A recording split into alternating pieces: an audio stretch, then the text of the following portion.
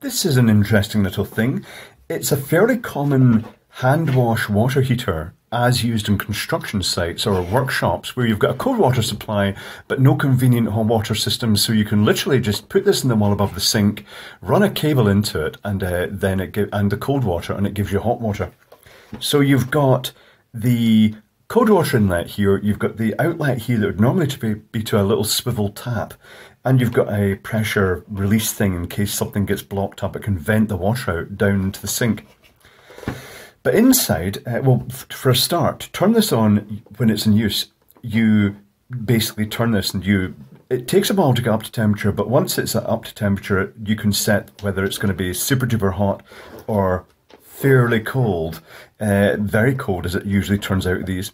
But if we take the cover off, the inside, and I'll zoom down this a little bit, the inside is very reminiscent of a electric shower in the UK. In fact, it's made by the same type of company. We've got the heater block here. We've got the tap here that diverts the water coming in across into the heater block here, and then it comes out through the to the tap. But it also has that little safety pressure valve, which, if it works the same way the other ones do, it's basically a little silicone ball just pushed up, so that if the output of this gets blocked, instead of over pressurizing this, it will actually blow that ball out. And it's basically to stop people trying to put taps in the output, because this is not designed to operate at full mains water pressure, in the sense that if you had a tap in the output, it would pressurize the system up to that full level. Also, potentially cause the pressure switch to just basically close all the time, which wouldn't be ideal because it would ball the water inside. So the water comes in and goes through this regulator valve, which just basically is a tap effectively. And as well as diverting water in here, it diverts it up to this switch. And you've got the live come in here. The live goes through this over temperature cutout switch, and then it goes over to that micro switch, and then it comes back to the heat element. The neutral goes straight to the heat element. And ultimately that's it. In here is a coiled heater, fully enclosed in copper, and everything's well grounded here.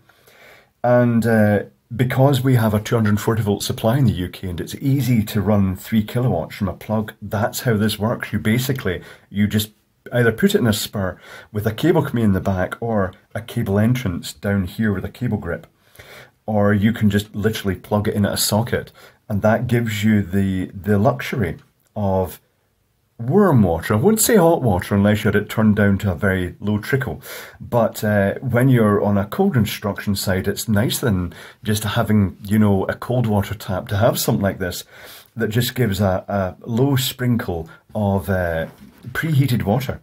There is a rubber seal here. It's only in the top, and the reason for that is just basically that's where lying water could actually drip into the unit. So they've got this guard to shed over the electrics, and also to try and stop it getting in the first place. But there's no seal round here, although there is a port for it, but mainly because they just want to shed the water over the top and get it past the stuff, and it can drip out the bottom.